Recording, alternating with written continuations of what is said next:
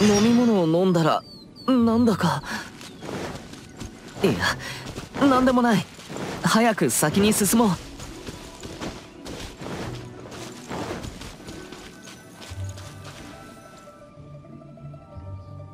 ここが肝試し大会の会場か？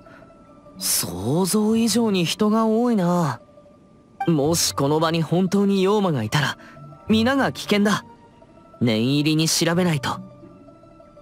今のところ特に異常はないが、もっと周りを探してみよう。何か手がかりがあるかもしれない。参加者たちは危険があると微塵も思っていないようだな。彼らを守ってやらないと。言ってる意味がよくわからないのだが。つまりわざわざここまでやってきて恐怖を味わうのが娯楽だと。そうか？一理あるな。確かに僕はあまり娯楽に対して関心を持たないまま生きてきた。それに普段から妖魔退治と砲術の修行に時間を費やしてるしな。修行だけじゃない。自分の感情の起伏を抑えて体が暴走しないよう注意して生きてきた。だから遊んでる暇もなかったし、皆がどうやって遊んできたかもよく知らないんだ。さあ、早く妖魔を見つけよう。どこから調べる？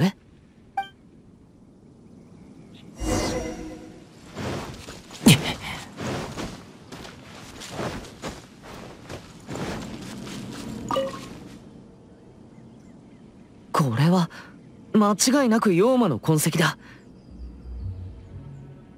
痕跡が薄いのには2つの可能性がある。一つは妖力が弱いから、もう一つはかなり前にここを立ち去ったからだ。どちらにしろ僕の予想通り、ここには妖魔が潜んでいる可能性が高い。いや、無謀の丘がこんな風になったのには様々な言い伝えがある。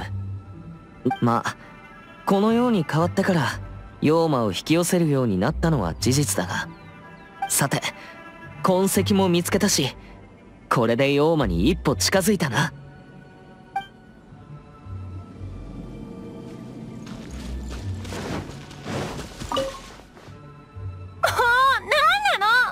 あんたが肝試し大会なんかに誘わなかったらこんな怖い思いしなくて済んだのに。そう怒るなって。ほら、ここから出ればいいだけの話だろ。はあ、もう少し度胸があるもんだと思ってたんだけどな。それとこれとは別。すまない。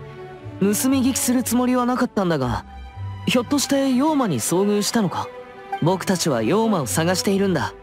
もしよかったら詳しい話を聞かせてくれないだろうか？あんた誰よ？別に何も見てないわよ。何も知らないから私に聞かないで。お願いだから放っておいて。妖魔にも幽霊にも関わりたくないの。ああ、誤解だ。僕はただそれの見た目と行方を聞きたいだけで。説明しにくいなら道を案内してくれてもいいが。道案内？私をどこまで連れてくつもり？いや、僕らが連れて行くわけでは、案内をしてほしいだけで。絶対に嫌！はい、そこまで。それ以上言っても彼女の誤解が深まるだけだ。怖がってるのがわからないのか？そんなもん探したければ自分で探してくれ。すまない。悪気はなかったんだ。まさかそうなんだ。だからお前たちが遭遇した妖魔を見つけ出し、被害が広がる前に始末したいだけで。奉仕が妖魔退治のために肝試しに来るなんておかしいだろ。ま、事情は分かった。だが俺らは妖魔なんて言葉一言も言ってないぞ。そっちの勘違いだ。俺はただ彼女と遊びに来ただけ。ただま、こいつが怖がってるからもう帰るけど。お前らが探してるようなもんは見てない。強いて言うなら変な音を立てる黒い影を見たくらいか。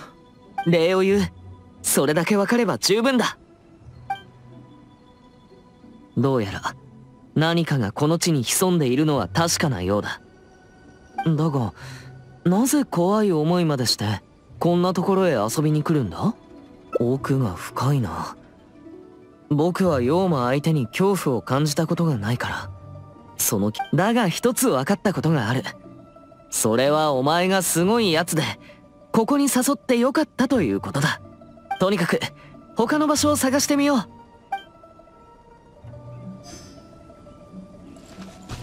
っ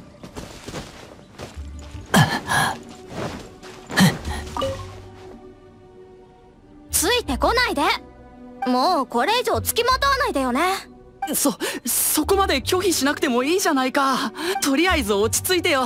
ほら、そんな怒らないで。もう知らない。一体何考えてるの？待て、それ以上動くな。もう大丈夫、怖がらないでくれ。払う？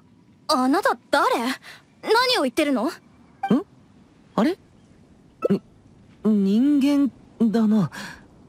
すまない、早とちりしてしまったようだ。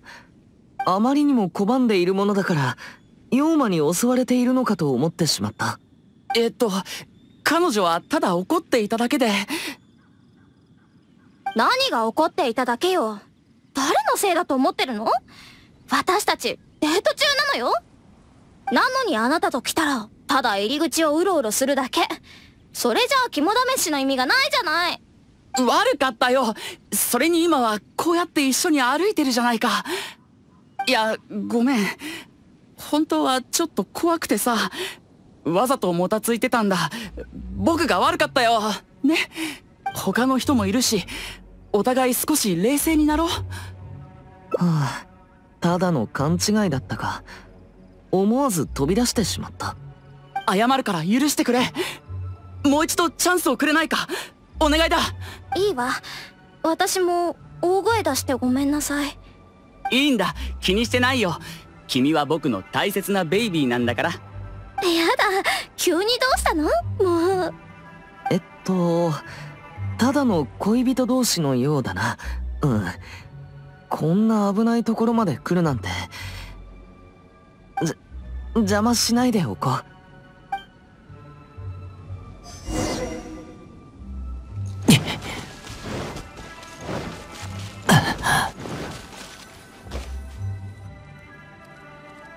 すまない、急に気分が悪くなってきた。さっきの飲み物が原因かもしれない。体の中の陽気がざわついている。もし陽気が暴れ出したら僕は自分の体を制御できなくなる。お前がいるから安心だが、極力迷惑はかけたくない。仮に制御ができなくなったら妖魔よりも厄介なことになる。どこか休憩できる場所はないだろうか。すまない、面倒ばかりかけて。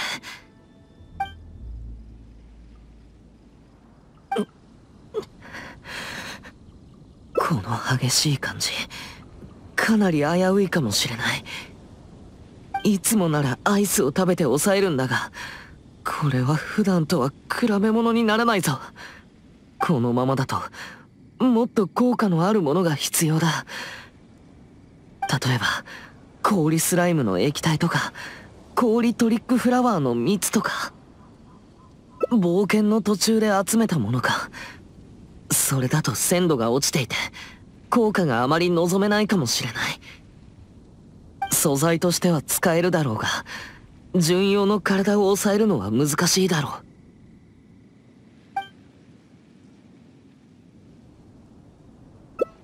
頼む、すまないが僕は少し休ませてもらう。冷静さを保ち続ければそうすぐに悪化することはない。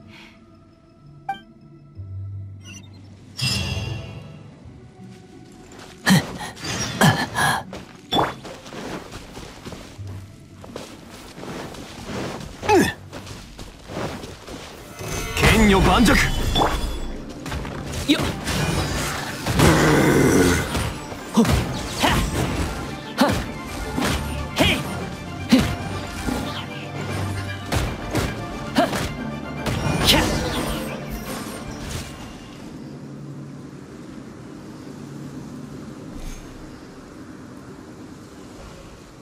一人で歩き回るのは危険ですよ。だってどんな人間に会うか分かりませんから。いや、おや、落ち着いてますね。川沿いを歩くと靴が濡れるのは避けられないっていうことわざを知っていますか？陰に満ちた場所を歩いていると普段は見えないものが見えてきてしまうかもしれませんよ。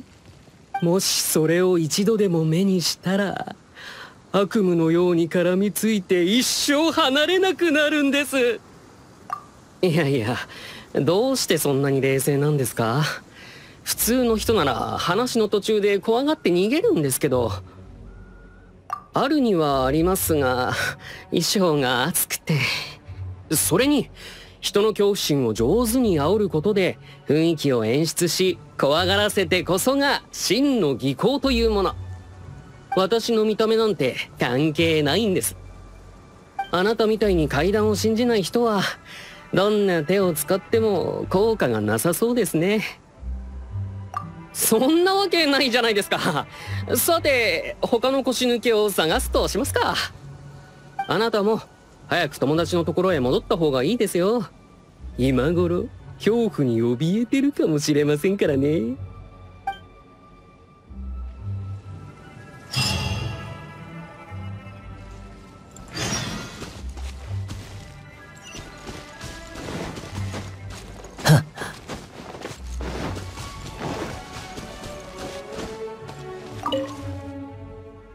オンに着る。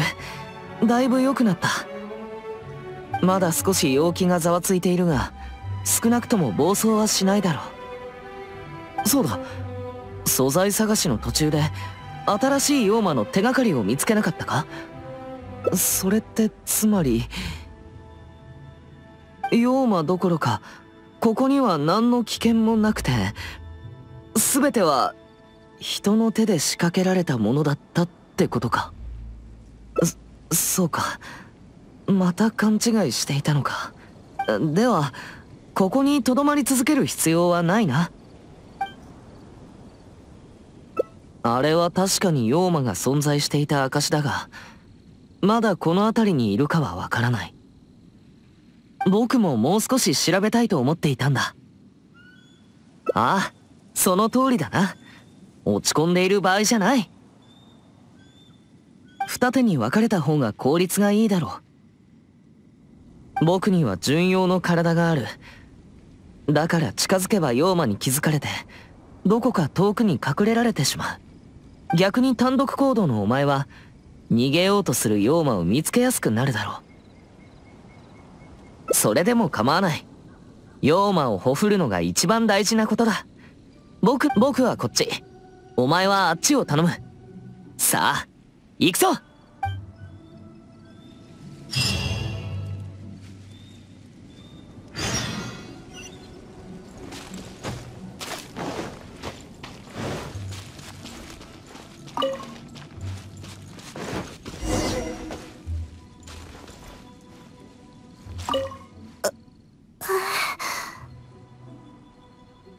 お姉ちゃん、線を手伝ってくれない？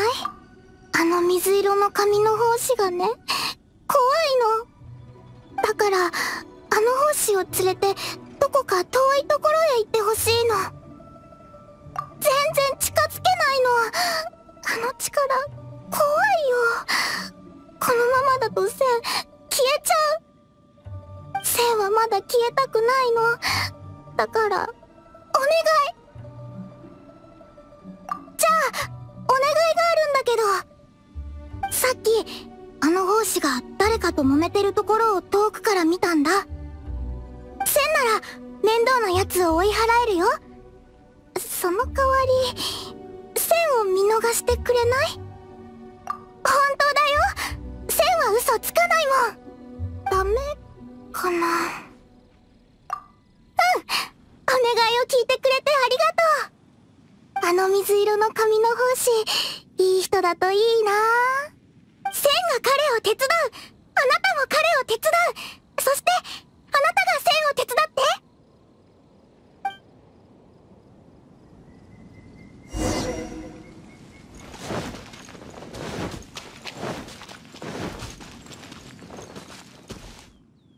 お前さ、さっきから妖魔だのなんだのってお客さんから苦情が入ってるんだが。そうですよ。そもそも奉仕が肝試し大会に参加して鬼はいないって言い回るなんてどんな嫌がらせです？正直納得がいかない。この会場に鬼がいるのなら参加者の安全をないがしろにして金を稼ぐのは道徳に反している。逆に鬼がいないとなると、このような雰囲気を作っただけの大会を開催するのは詐欺じゃないか？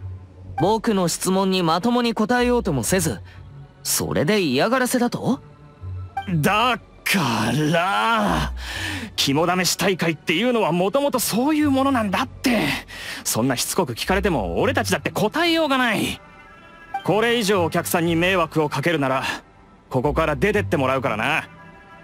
納得できる説明が聞けたなら言われなくともここを去るさ。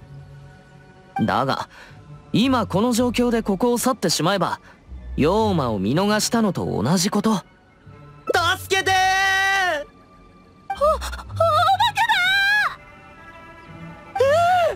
助けてくれー！おい、何があった？皆さんどうされたんですか？まさか本当に鬼が。そんなバカなことあるか。だがこのままだと怪我人が出てもおかしくない。みんな落ち着いてくれ。係の指示に従って行動すれば大丈夫だ。なるほど、妖魔ではなく幽霊がさまよっていたのか。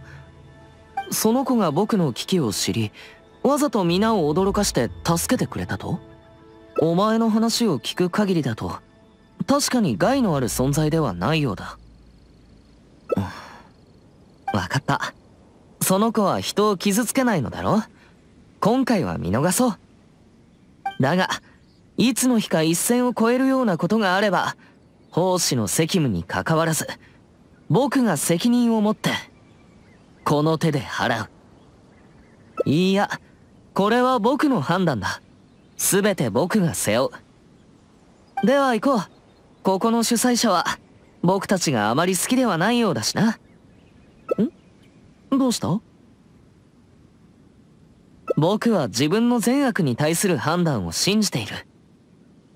善か悪かの判断は慎重に行わなければ一生悔やむことになるからな。待ってくれ。まさか僕のことを妖魔退治に固執する頭の固いやつだとずっと思っていたのか？そうか。僕はそんな風に見えていたのか。ああ、そうなのか。よかった。よし、じゃあそろそろ帰るとしよう。ああ。